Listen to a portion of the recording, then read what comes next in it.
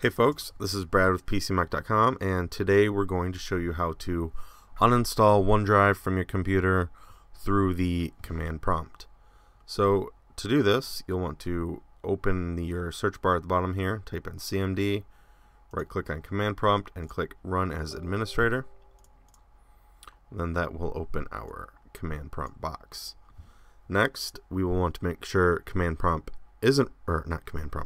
will want to make sure OneDrive isn't running anymore, and so we will type in taskkill /f/im and then OneDrive.exe.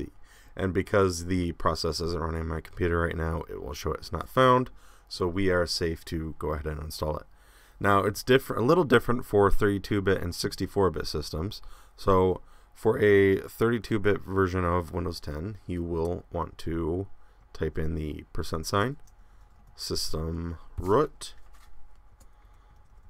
and then the % again. And this time we're going to do a /, type in system32 / OneDrive setup.exe, and now we're going to do a / uninstall.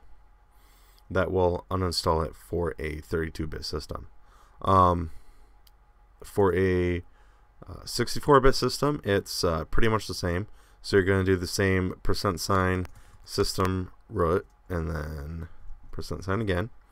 And this time, instead of system32, you're actually going to do sys wow 64 / OneDrive setup.exe, and then / uninstall.